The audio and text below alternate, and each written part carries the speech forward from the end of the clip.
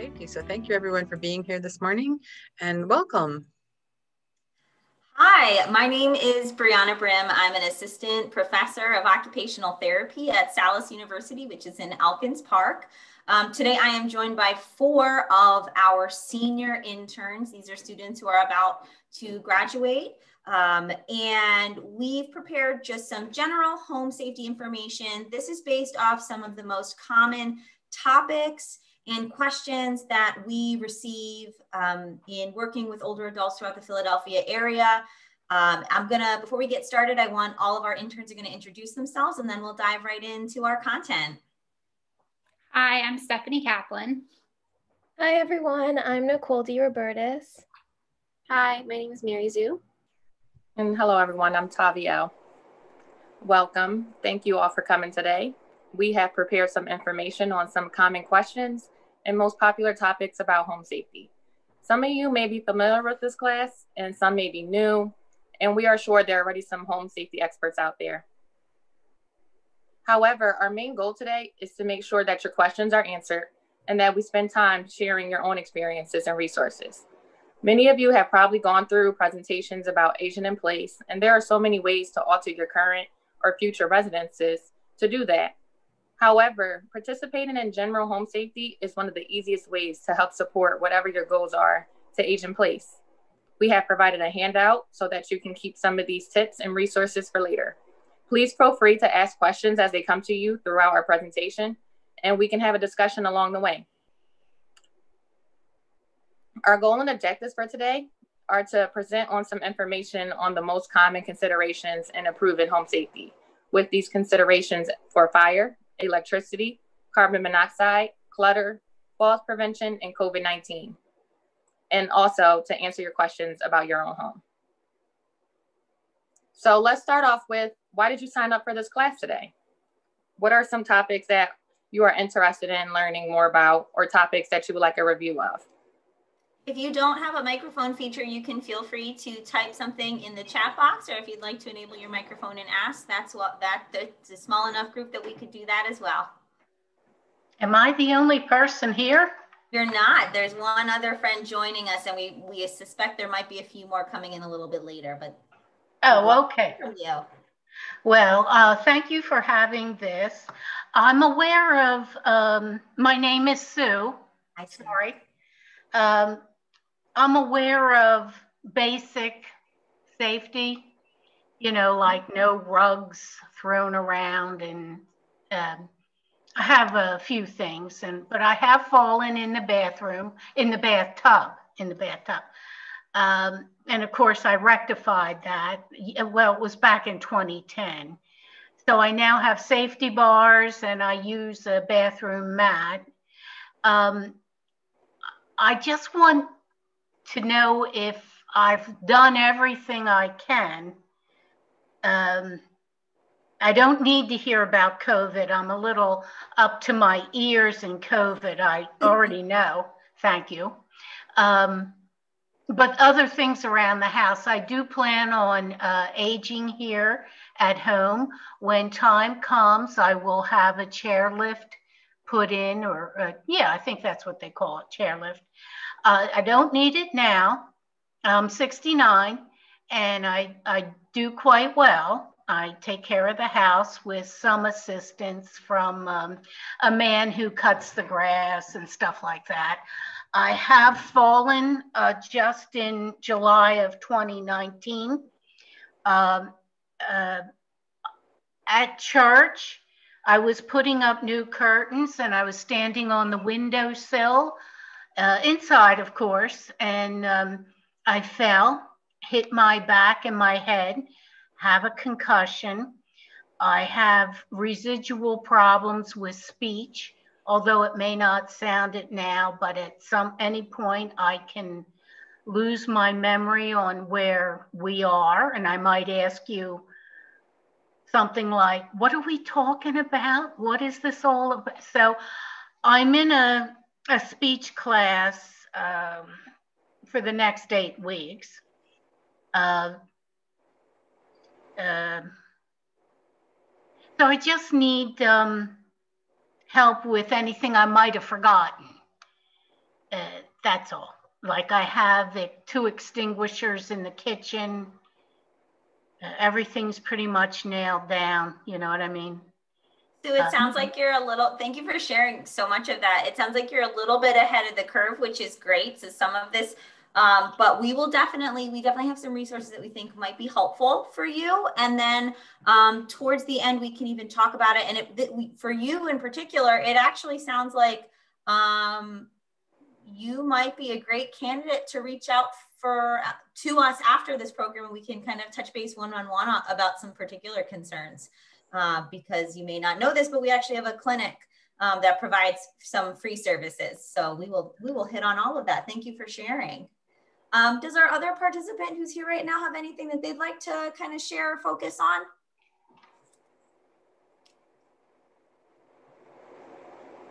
Is there anything coming through in the chat box? It actually doesn't let me see that. All right, then why don't we keep going? Thank you again for sharing. Sure. As I'm sure you all know, our lawyers always want us to remind everyone about fire and carbon monoxide. And while that topic may not be the most exciting, fires and carbon monoxide poisoning are very serious risks to your agent in place and can pose a serious health and safety risk. Here are some of our top tips. Install smoke alarms and carbon monoxide detectors on every level of your home, inside bedrooms and outside sleeping areas. It is especially important to have detectors in the basement of your laundry. It is especially important to have detectors in the basement if your laundry or furnace is located there. I seen something in the chat. Okay, thank you. Thank you for listening. Also, we have to test smoke alarms every month. If they're not working, change the batteries. If a fire occurs in your home, get out, stay out, and call for help. Never go back inside for anything or anyone. Talk with all family members about a fire escape plan and practice the plan twice a year. I know some of you are probably thinking every month, that seems like just another thing to do on my long list of things to do. And we can relate, but try adding it to your calendar on a set day every month. Maybe coordinate it with your pet's monthly medication or surrounding another monthly event. Without the frequent checks, you are far more likely to get that annoying chirp we all dislike so much. Some of you may also be thinking that having many smoke detectors and carbon monoxide detectors is pricey alone, and then having to change all those batteries is another chore. We're going to discuss some free and lower cost ways to help in a few moments. I also want to suggest your fire escape plan should include moving important documents to a fire safe box, somewhere that you are likely to grab it on your way out in case of a fire emergency. Smoke and carbon monoxide detectors. When thinking about purchasing smoke detectors and carbon monoxide detectors, it is important to know that these devices do have an average life expectancy. Just like your washer and dryer, they are going to need to be replaced. If your devices are battery operated and use a AA or a 9-volt battery, those will also need to be replaced. The batteries will need to be replaced yearly, which can also become costly and wasteful. So we recommend investing in a 10-year sealed smoke detector. These devices are guaranteed under warranty for 10 years. The batteries are in a sealed compartment, so there is no threat of a grandchild taking out the batteries to using a TV remote. Not saying I have been guilty of that myself as a child. And it also saves you the hassle of not climbing up to change them frequently. For carbon monoxide detectors, a plug-in model with a battery backup uses less battery life and is usually a good option. But the best choice would be to buy a 10-year sealed combination smoke detector and carbon monoxide detector. All the benefits of a sealed battery and one single device. Here we have ways to obtain a free smoke alarm for free. Did you know that if you live in Philadelphia, you can call 311 or contact Philly 311 via a mobile app, an email, or the website for a free smoke alarm? The fire department will contact you, the customer, to arrange delivery and installation of the smoke detector with the one with the 10-year lithium battery. Just please allow up to 60 days for installation by the fire department. They usually also send out two Philadelphia firefighters who install this, and then they'll assess your whole house and determine not just if you need one, but if you need multiple in many locations. So this could be a great way to really tap into a resource that's already there and just waiting for you.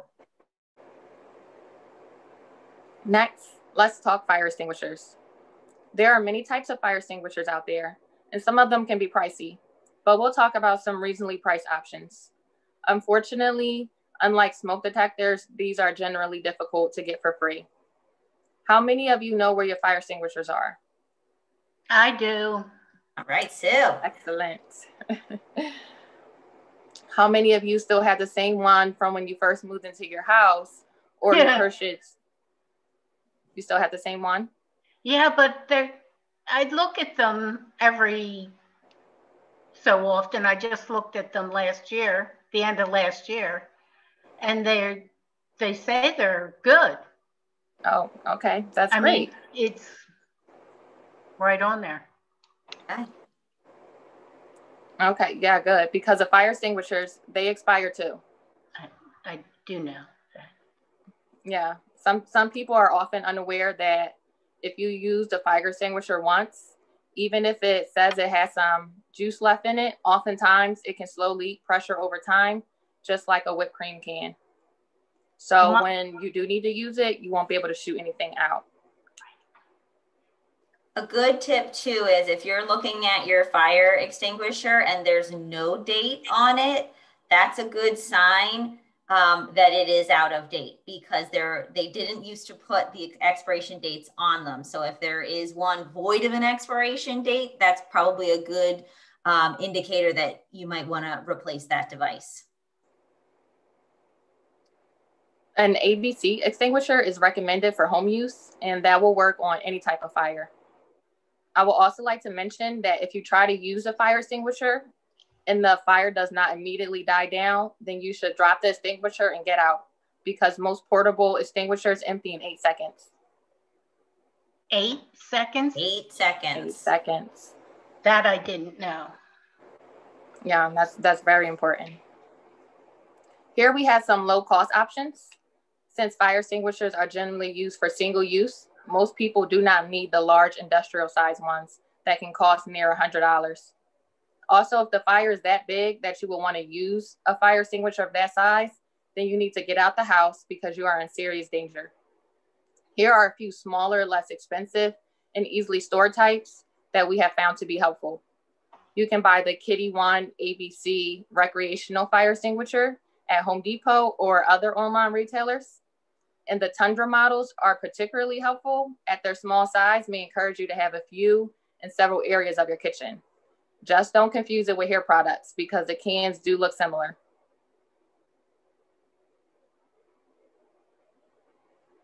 Fires are still a leading cause of property damage in the US, and repairs after a fire can be costly, timely, and emotionally challenging. Even if you have renters or homeowners insurance, many people report that the loss of irreplaceable memories is the hardest aspect. So let's discuss some simple ways that you can decrease the risk of fire in your home. First, let's discuss what you should look out for. Some noticeable hazards include sparking. If you plug a device in and it starts sparking, unplug the device immediately. You may also notice visible burn marks or discoloration on the outlet, or even a smoky smell coming from that direction. The outlet may make a buzzing or popping sound when items are plugged in or feel hot to the touch.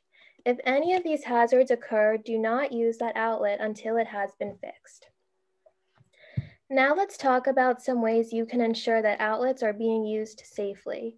Make sure that all your outlet covers are intact and that there are no wires exposed. Many people are unaware that power strips or surge protectors should only ever be plugged directly into a wall outlet, and that you should never plug multiple surge protectors or power strips together, as it can lead to an increased fire risk. Also, extension cords should not be used with surge protectors in most instances inside the home, and only some extension cords can be plugged in a chain, so it is very important to read the safety labels on all your extension cords. Another important safety tip is to plug all major appliances directly into a wall outlet. Examples of appliances include your washer, dryer, refrigerator, and air conditioner. Do not plug these items into a surge protector or extension cords, as this will increase the risk of fire. If you notice that you have an appliance with a damaged wire or cord, discard of that appliance as it is not safe to use. If you feel that outlets or electric devices within your home are unsafe or pose a fire risk, reach out to an electrician. They can help answer any questions and make any necessary repairs. It is also really important when discussing fire prevention that we talk about space heaters and radiators. We are going to specifically focus on electric or plug-in space heaters as they are the most common. If you are using a gas or kerosene space heater, it is really important that you read all the safety instructions closely, as many of those are not safe for inside the home. Unfortunately, some of those devices, if they are used inside the home, can actually lead to a carbon monoxide buildup, and unfortunately have led to many deaths in the United States. So very important that you read all safety instructions for those alternative types of models. Space heaters use a lot of electricity in most instances and can overload a power strip or extension cord quickly. So it's really important that you plug it directly into a wall outlet. To limit fire risks, turn off your space heater before leaving the room. You do not want to leave your space heater unattended. Before leaving the house to run errands, double check that your space heater is turned off. Make sure to keep the surrounding area free from all objects. Keep the space heater at least 3 feet away from any papers, bags, clothing, curtains, rugs, and furniture. Always place the space heaters on a level surface to prevent it from falling over. Avoid placing it on top of cabinets, carpets, furniture, or any area that can overheat and cause a fire. For those of you that are looking to purchase a new space heater, it is highly recommended that you look for devices with an auto-off feature.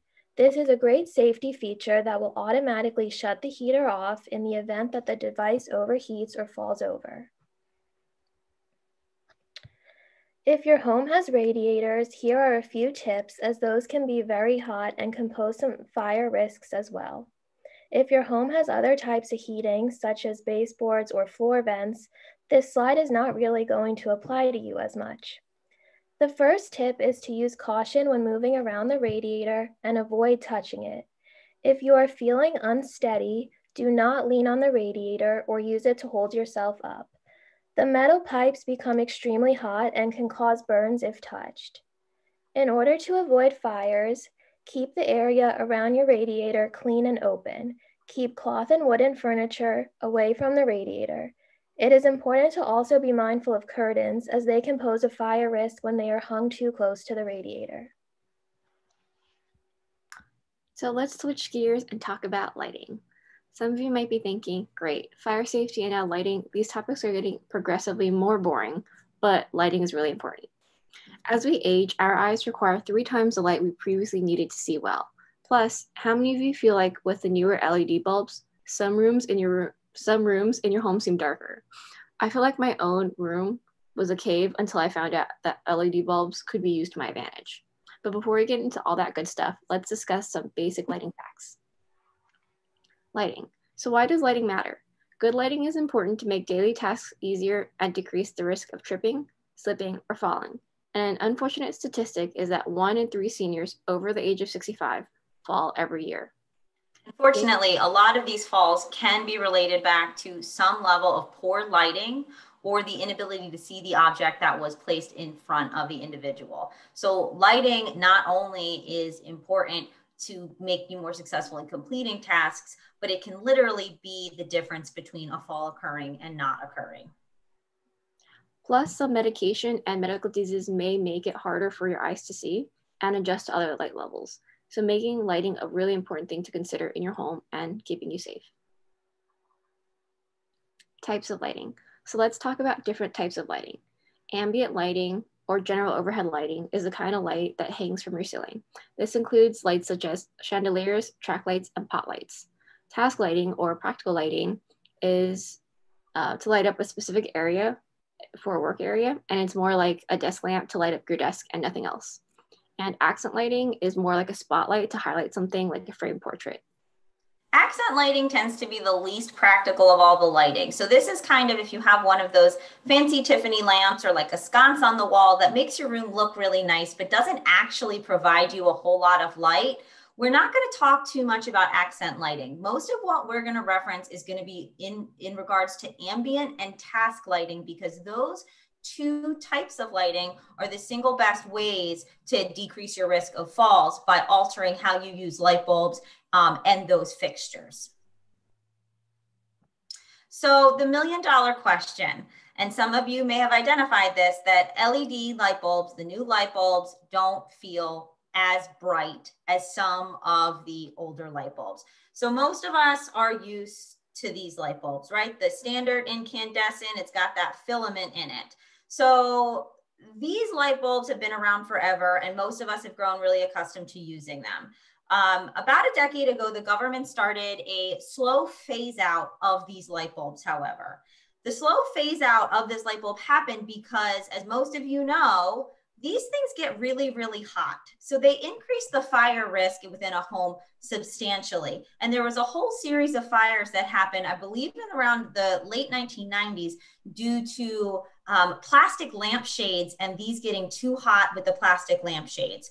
So they started a targeted phase out. On top of being really hot, they use a lot of energy. So they're super inefficient as far as energy goes. So some of you who've already started to switch, and maybe you were an early adopter of switching to a different type of light bulb, like an LED or a compact fluorescent, you may have started to notice that your energy bill went down the second you did that. That's because these guys are just so wasteful. They get so hot and they don't last long. How many of you have secret stockpiles of light bulbs because you know that they're going to burn out in 6 months, so you've just bought a ton of them? So what's going to start to happen is you're not going to be able to get these anymore. They are not going to be sold in Home Depot or Lowe's. They're going to become less and less frequent due to this government phase out. So in response to that, light bulb companies started to develop alternative designs like compact fluorescent and LED. So compact fluorescent is the one you think about, that corkscrew. So some of you have some of these. And then LED, light emitting diode, is what that stands for. And these are these kind of guys. Now, when both of these started to come out, they were super expensive. And at the time that they came out, they were super expensive, and you could still get our standard old school, good old reliable incandescent light bulb. Well, with the government phase out, the good news is these are now comparable to what the old incandescents cost. So they're no longer nearly as expensive as they used to be, which is a good thing. Plus, the technology has come such a far way that some of the problems with them that people had if you started trying to use these 5 years ago are no longer issues. So ultimately, people started to get away from these compact fluorescent light bulbs because oftentimes they can contain a heavy metal that can be hazardous to the environment. So they have to be disposed of properly. So instead, LEDs are now the favorable. Okay, but Brianna, you still haven't answered my question. Why do they feel less bright? I'm getting there. We're working on it. So all of us have been used to this for our whole life. And when I say this type of light bulb, how do you measure this type of light bulb? You measure it in watts, right? If I say to you a 60-watt light bulb, your brain has a good idea of how bright that is. If I say a 100-watt light bulb, your brain has an idea of how bright that is too, right? We've all gotten used to these. We know what these look like. However, so when we'd go to replace them, we would just look at the size of the light bulb, when we'd look at the watt, and then we would buy that and we'd be done. Well, with the newer phase out, they also developed an entirely new system for labeling light bulbs. And that is something that a lot of people struggle to use because, unfortunately, the new labeling system says that if you wanted to replace this 60-watt light bulb, all you needed to do was pick up an LED package that said 60-watt replacement. The problem is they are not actually equivalent, and I'm going to tell you why. So that's why it feels dark, because it's not like a one-to-one replacement. You're not actually getting a 60-watt bulb is actually going to be brighter than the 60-watt replacement bulb, and we're going to show you how, okay? So this might look familiar, this little box, because it kind of looks like the nutrition facts box on every box of oatmeal or cereal in the entire world, right? Like you've seen this format before, but a lot of the information used is probably newer and familiar, okay? So again, so this label that we're looking at, this is a label for a standard incandescent. So one of the old school, old faithful bulbs, that's what we're looking at right now. So it uses 60 watts, okay? And watt is actually a measurement of how much juice is being taken out of the wall. How much electricity does it take to make this sucker work? Now, we think, so a higher watt takes more energy and therefore makes it look brighter to us. But the new LED technologies, that's not the case. This uses such less electricity that we can actually make this so much brighter without having a very high wattage, okay? So we've only ever looked at this bottom section, but what we want you to start doing when you go shopping for new light bulbs is starting to look at the other sections. So the two middle sections, again, this is just looking at, and we're going to compare in a second. So we're looking at a standard incandescent. So it costs at least $7 a year to run every single incandescent. That's kind of a lot of money. And it might only, if you run it only 3 hours a day, it might give you like a year, almost 2 years and a half, somewhere around there before you have to replace that. But that's if you only use it 3 hours a day. Some of you are thinking, well, my light bulb in my living room is on probably close to 16 hours a day. I always leave that thing on, right? So you're going to get even less time out. What we want you to start paying attention is this thing at the top that says brightness. Brightness is measured in lumens. The old faithful incandescent bulb, a 60-watt incandescent bulb, generally has somewhere between 800 and 1100 lumen, okay? That's a lot of lumen, and that's what you're used to. However, some of the new LED light bulbs that are labeled as a 60-watt replacement might have like 650 lumen. That's a big difference. So why does it feel dimmer? Because it actually is. It's not nearly as bright as what you're used to. So you think you're buying a one-to-one replacement, but you're getting something that is intentionally dimmer, okay? So we want you to start looking at lumens when we look at this. So that begs the question, what should I buy and how should I do this? So the first thing you want to do is, if you know you're replacing a light bulb that's a 60-watt light bulb, don't just go and find the one that says 60-watt replacement LED. Ignore that line completely.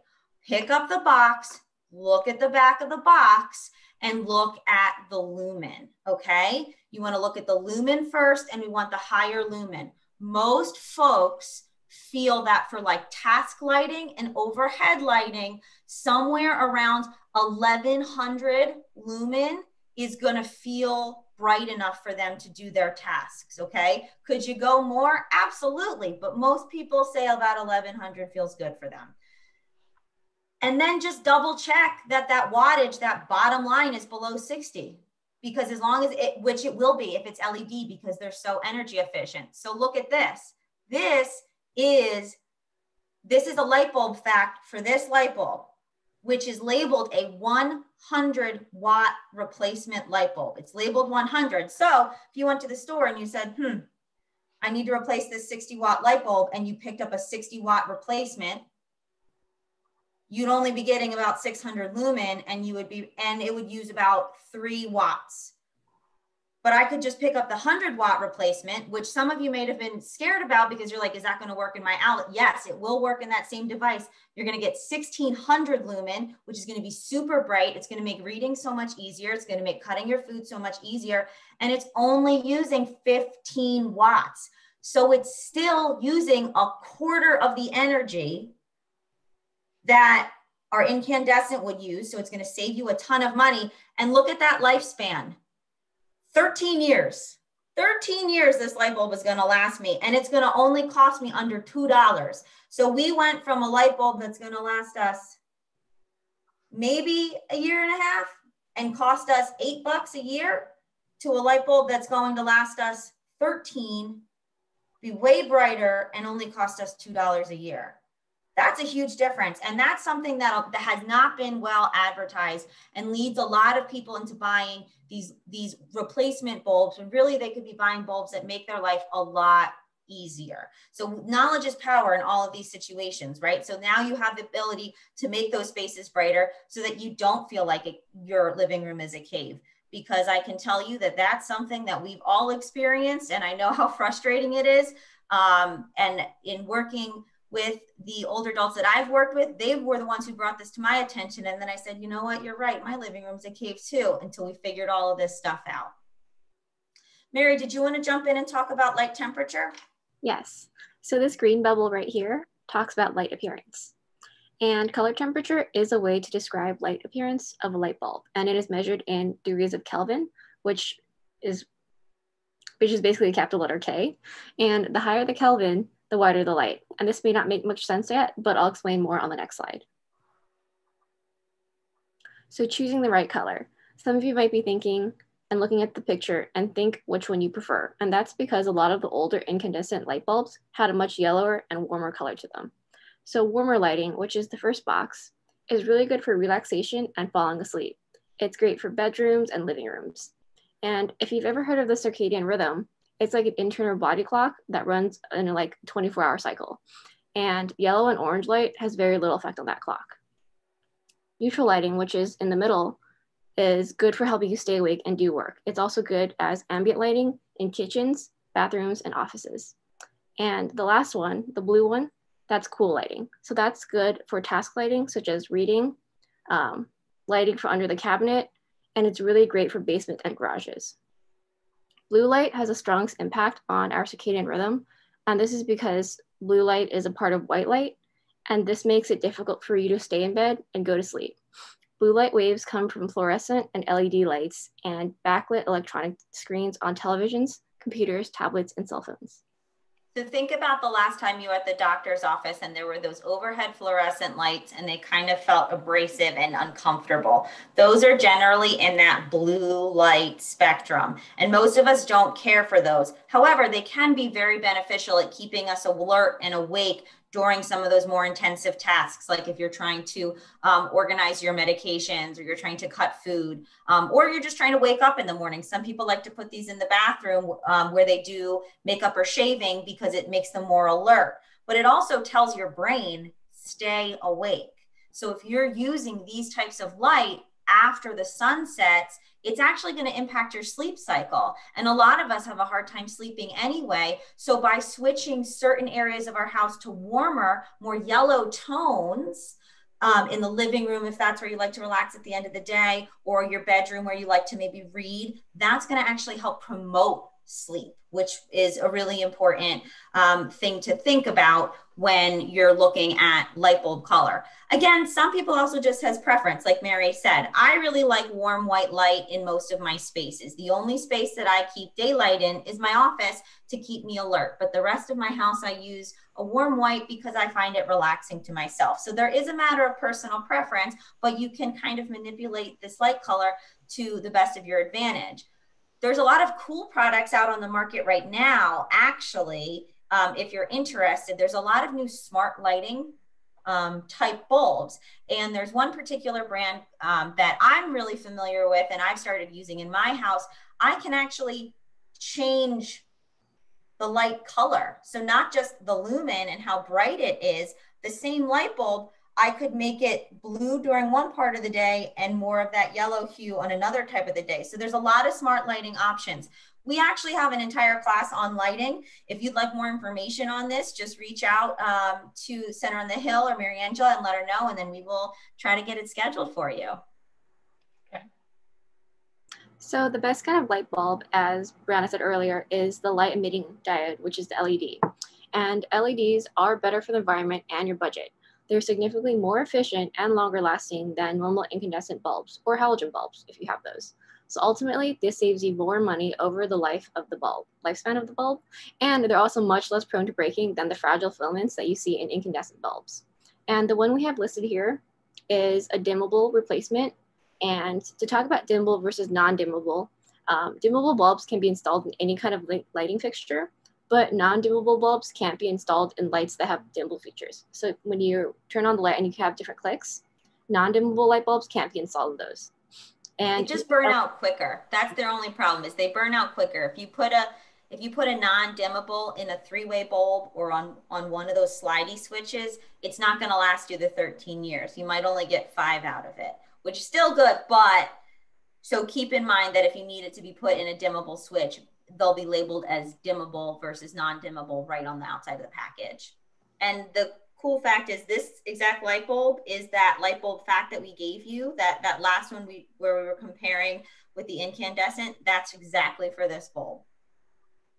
And in fact, many LED bulbs are made of plastic, so that's much safer to touch. And when you're screwing them in or out, it's much more durable. So you're very unlikely to have to do that old potato trick that many of us have had to do after we've broken a light bulb in a fixture. So now we're going to switch gears and talk about fall prevention. Now we know everyone hates to talk about this word, but knowledge is power, and it's important to identify potential challenges head on. So let's discuss some common areas and causes where people tend to fall the most. Can anyone guess the most common location of a fall? Bathroom. No. Kitchen? No, you're actually really correct. The bathroom is the top one. We're actually going to say your home is actually the top place for falls, but you're correct. In your home, the bathroom is the most common place. So also stairs is up there as well when you're carrying heavy objects like laundry baskets or groceries, and if you have loose railings, as well as slippery walkways or if there's water on the floor. And also you did mention earlier about unsecured area rugs, which we will touch on in a little bit. So we know a lot of people have been told that they need to eliminate all area rugs. And frankly, I find that notion a little offensive because I really like my area rugs. They do a lot for design and I like the way they look in my house. So if you're like me, I understand you. But we need to make sure they're secured. And we're going to give you some tips for the easiest way to make sure that your area rugs aren't slipping under your feet or potentially causing you to trip. But the truth is that the cause of falls is actually related more to a person's physical health and changes versus the specific location. So now we're going to dive deeper into those personal health factors that affect the likelihood of a fall happening. Some of these include recent changes to medication, recent surgery, hospitalization, or illness, unregulated blood pressure, straining during a bowel movement, getting up to use the bathroom in the middle of the night because you're less oriented to spaces in the dark, movements that are too rapid, or decreased general awareness of surroundings due to the decreased lighting or recent arrangement. So oftentimes people who have to get up to use the bathroom in the middle of the night, on top of being less oriented to the space in the dark, there's also the urgency of trying to get to the bathroom in time, which does increase falls risk substantially. And unfortunately, when oftentimes people try to make their home safer by rearranging things, and unfortunately, we actually can see an increase in fall just to you changing some of your furniture situations around your house. So it's especially important that if you've recently moved, rearranged rooms, that you take extra caution when you're moving around those spaces. So the first thing to ask yourself is what specifically can you do to prevent any tripping or stumbling? Staying fit is a top priority. So it's important to talk to your doctor to make sure you are healthy enough to participate in balance exercises or general walking. Some of you may or may not be aware that many health insurance companies cover gym memberships for older adults through Silver Sneakers or a similar type program. Staying healthy, which includes getting a good, decent night's sleep, eating nutritious food, taking medications as prescribed, and staying hydrated, which I know I'm guilty of not drinking as much as I should, and also eating enough fiber. Remember that even if you are generally healthy, having a recent medication change, surgery, or illness can increase your risk of falling or losing your balance. Especially for those of you who may have recently been diagnosed with something like diabetes or a heart condition or even a thyroid condition where medication changes are really common when you're early in your diagnosis. It's very important to understand that just that alone increases your falls risk substantially, and so that you need to take extra caution and slow your movements down during those periods. Using any mobility devices that your doctor has recommended for you, including any canes or walkers, is only going to be beneficial to you. Ask your doctor to see a physical therapist if you do feel unsteady.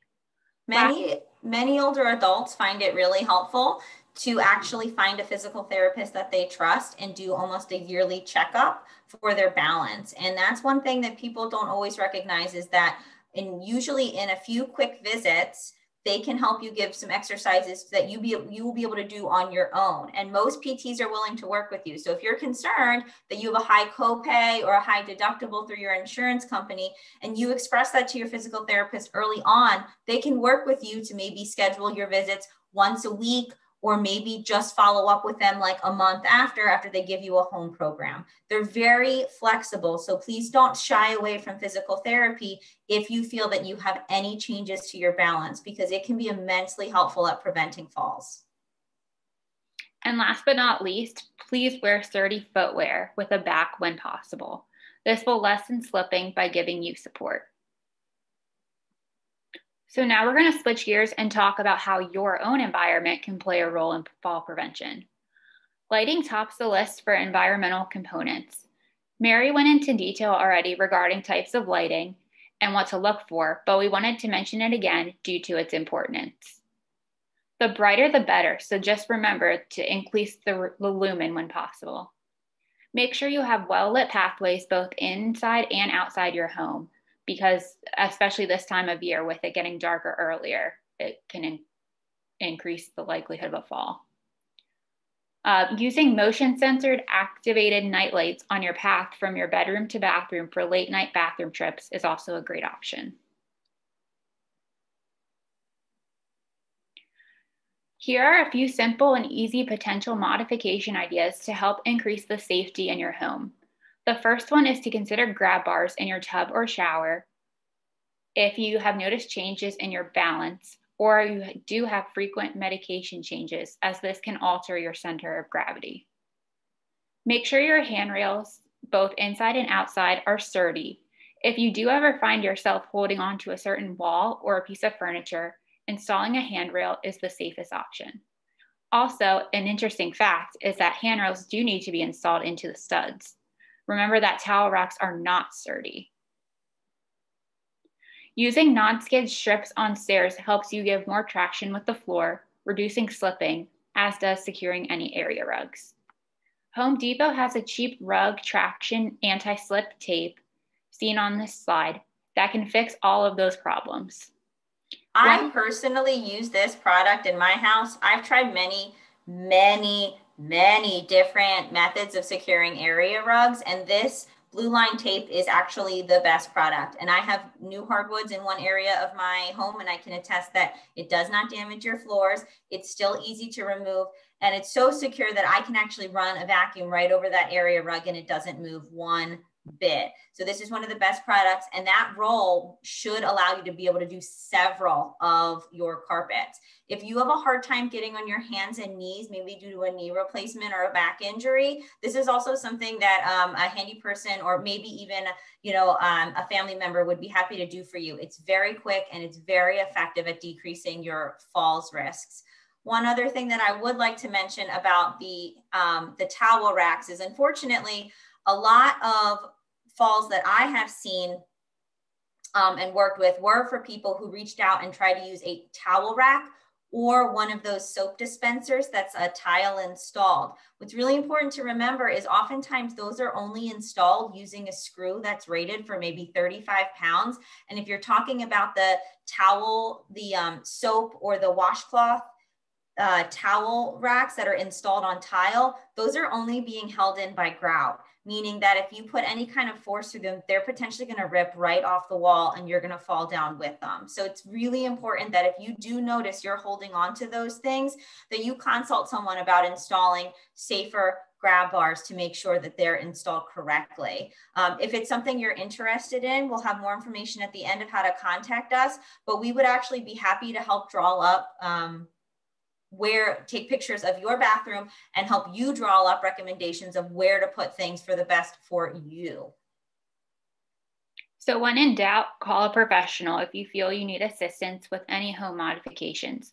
Like Brianna just said, we have resources that we're going to share with you at the end of this presentation, and they're all sent out. So feel free to reach out to them. So another factor that plays a role in falls is having anything such as clutter in the way. We're actually having a whole class on decluttering on February 28th virtually through Center on the Hill, just like this class. So please sign up if you are interested. So today we're going to give you a few general tips to start to think about. Using the 30 seconds or less rule is a great tagline to remember. If a task takes less than 30 seconds, it should be completed right away. This can include things such as weeding out junk mail, washing your dish, or throwing away rotten food. Another tip is before you buy something, think twice about it if you really need it. Switch to electronic records to avoid bills in the mail and having them accumulate on the counter.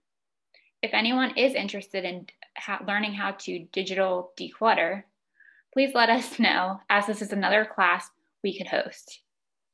If you find you're keeping magazines or newspapers for one article, rip the article out and save it in a binder or folder to reference back later.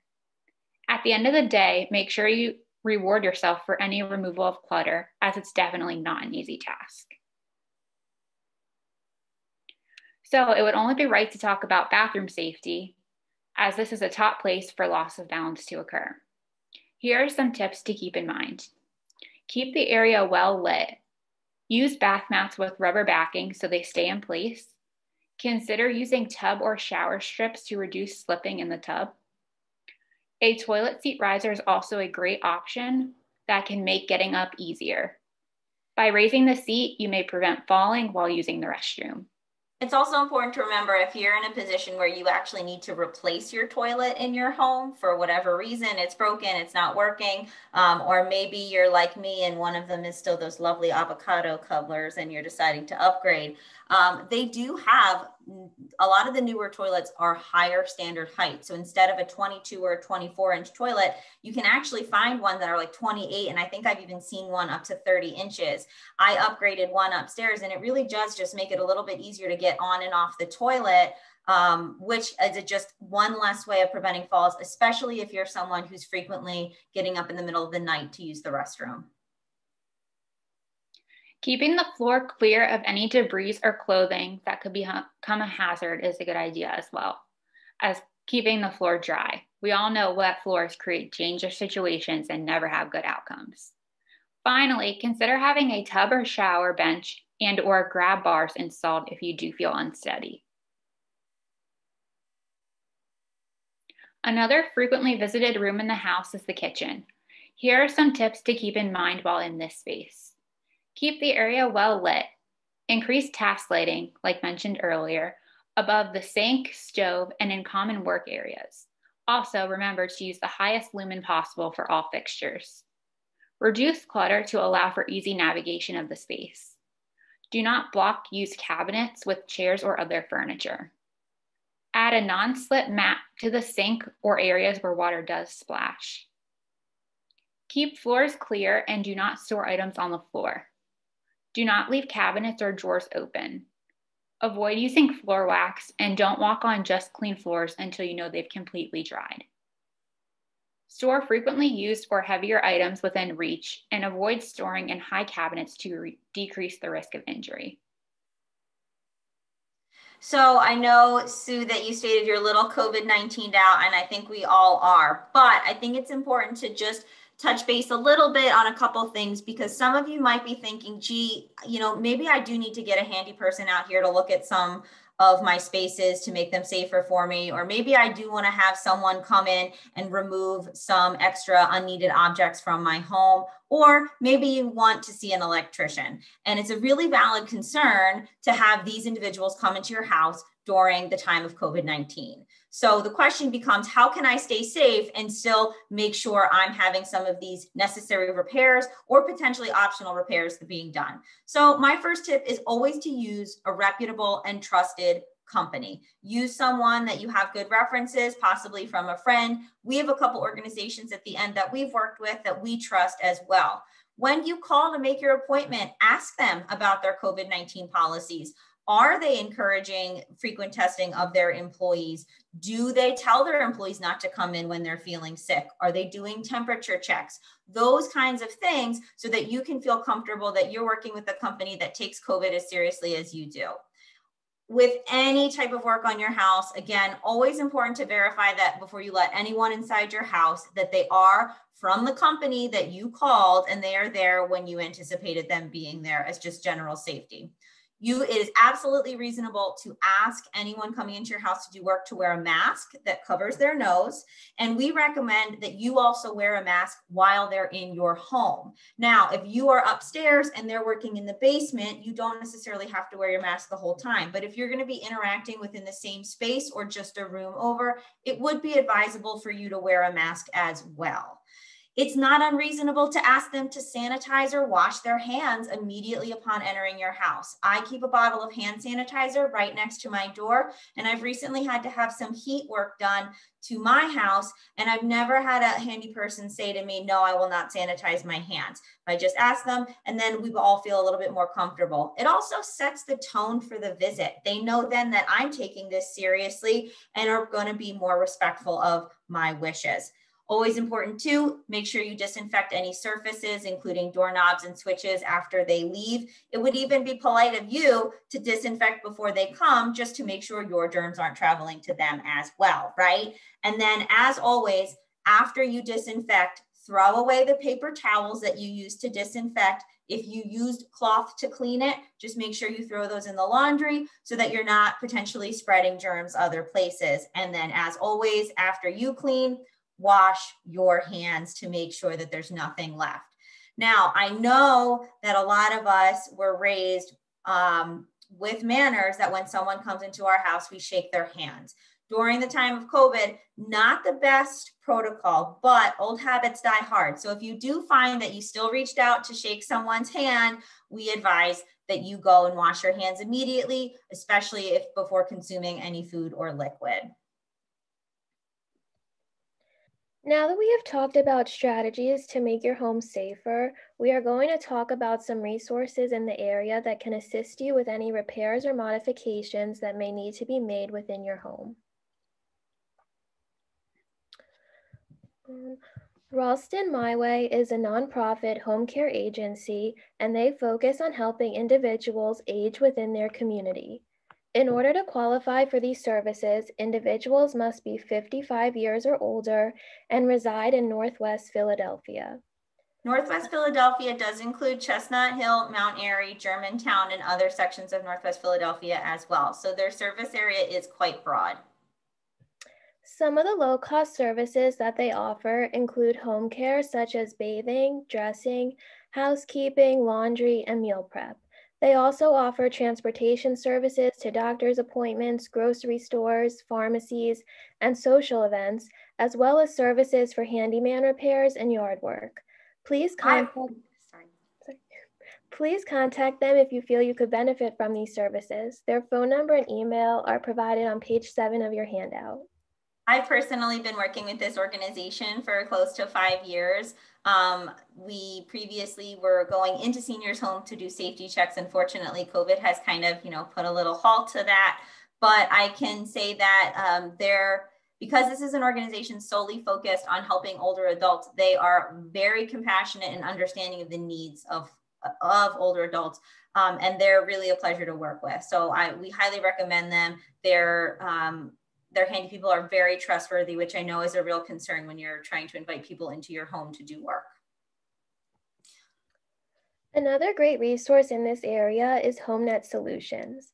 They are a free contractor referral service and have a network of over 1,300 pre-qualified and insured contractors. They can assist with a wide range of home improvement and repair services, including carpentry, electrical services, flooring, windows, and roofing. If you have a project or repairs that you need assistance with, give HomeNet Solutions a call and they will match you up with a contractor who is right for the job. The last home repair resource we are going to talk about is the PCA Senior Housing Assistance Repair Program, also known as SHARP. They assist with minor home repairs such as repairing steps, installing smoke alarms, replacing electrical switches and outlets, and repairing leaky faucets and toilets. They also assist with minor home modifications for seniors with physical disabilities, such as installing grab bars and hand railings. In order to qualify for these services, you must meet the following criteria. Be age 60 years or older, your name must be on the deed for the property, there must be sound and functioning utilities within your home, and there are income guidelines that need to be met. Please give them a call to find out if you qualify.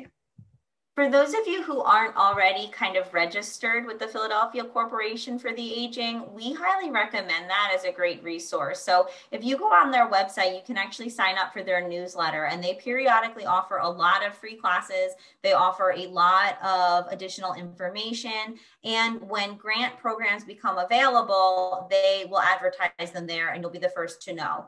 So sometimes, so there was one grant program several years ago where they received money for smoke alarms for people who had hearing loss. So that was just a grant program and everybody on the PCA mailing list was notified. So I would reach out to their website if you're familiar with them and try to get on their list so that you can be aware of everything that's going on. They offer a lot of services and are a great resource for any older adult in the city of Philadelphia. Now that we have covered some resources that help with home repairs, we are going to switch gears and talk about healthcare services.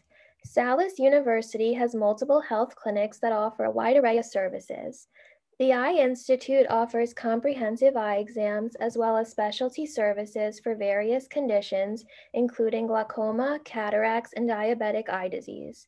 They also offer contact lens fittings and low vision services to help clients with vision impairments achieve goals such as reading, identifying street signs and bus numbers, and managing household tasks. An optical shop is located on site and can help fit you for a new pair of glasses. The Eye Institute has 2 locations, with one of them being located right here in Cherry Hill. The contact information can be found on screen and is also located in your handout. Excuse me, so it's located in Chestnut Hill. We apologize for that one. And then the other one is located in Oak Lane. The Pennsylvania Ear Institute is another clinic that is affiliated with Salus and provides audiology services.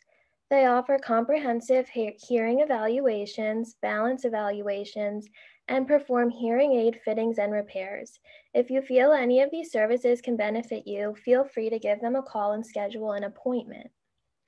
Located in the same building as the Pennsylvania Ear Institute is the Speech Language Institute. In this clinic, speech-language pathologists provide complementary services that focus on communication, cognition, memory, stuttering, and swallowing. So if you notice any changes in your memory or find yourself misplacing objects, we recommend reaching out to them for a quick checkup. So with the Speech Language Institute services, they offer also many support groups and their services are free. So if you are finding that some of your copays to see a private speech language pathologist are becoming a little bit more than you can manage, this might be a really great option. And if you check their website out, they have many support groups that are open to the public for various conditions. Sometimes people don't always know what speech language pathologists do, but they really can do a lot to help maintain all of your mental focus and memories and combat if you have any out of the ordinary changes in cognition. Lastly, we have the Occupational Therapy Institute. This is a brand new clinic at Salus that offers free occupational therapy services. If you are listening to this presentation and feel you are having a harder time with home safety, reach out to OTI. We can address home safety, fall prevention, medication management, chronic disease management and prevention, pain and scar management, and work with you to remain as independent as possible with tasks such as dressing, bathing, and feeding. The contact information and addresses for each clinic can be found on page 7 of your handout, and information for all the Salus clinics and services they offer can be found at salusuhealth.com, and that website is also listed on your handout. The best way to get in touch with us if you think you might benefit from individual or group occupational therapy services, which are also free of charge, is oti@salus.edu. And we'd be happy to meet with you to talk about whether or not we need continued services or if we can just give you a couple tips to get you on your way to better safety and better independence. Lastly, we have some recommended products to make you and your home safer. Some of these products we already mentioned throughout, and just want to remind you, the plug-in LED motion sensors. These are warm white with adjustable brightness, so it won't disturb your sleep-wake cycle talked about earlier. We also have stick-ons as another option, as well as a toilet bowl nightlight, which is motion activated too. We have here listed the rug traction anti-slip rubber tape and the non-slip tub strips, which are offered in white. And then additionally, we have the laundry backpack with the shoulder straps. And this one comes with a pocket, which is convenient. And this material is nylon, which can be way sturdier than some of the netted options.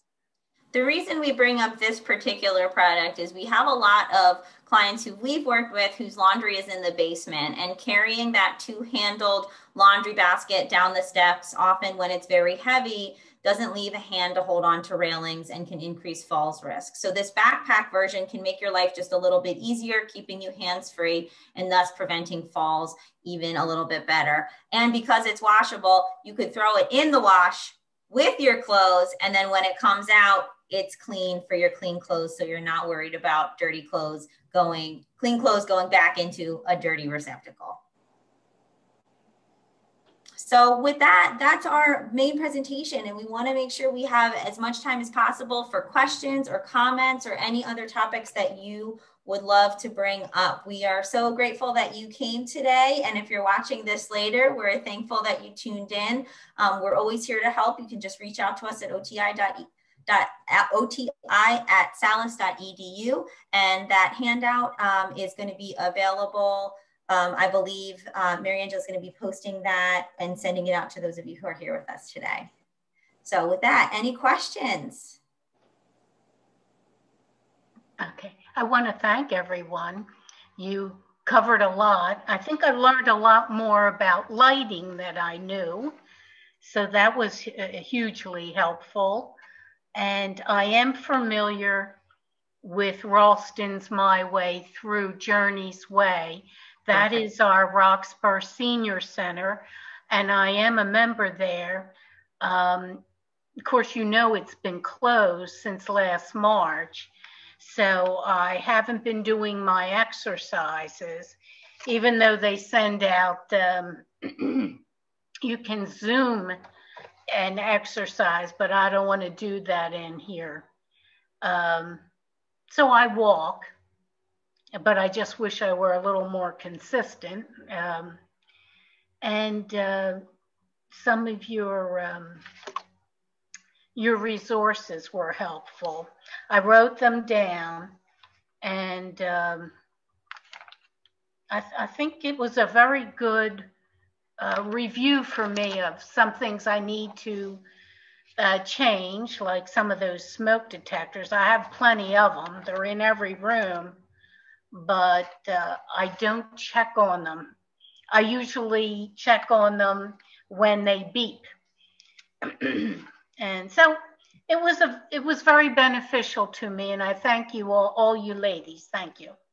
Thank you. You're very welcome. We're so appreciative of your engagement too. That's always nice to hear. Oh, well, I'll tell her to have you folks again for those who have missed you. That's a shame for them, but Oh, well. But thank you very much. Oh, you're I very appreciate welcome. it. Very Okay. welcome. Good luck to all of you. Thank you.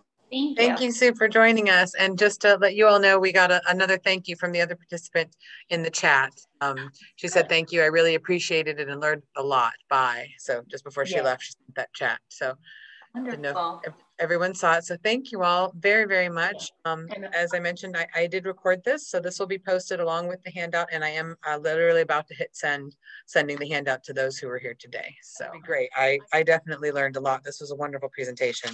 And I expect once I post it and share it, we're going to get a lot of people who will benefit from this as well. So thank you. Well, we're always happy to be here. Let us know if you need us in the future.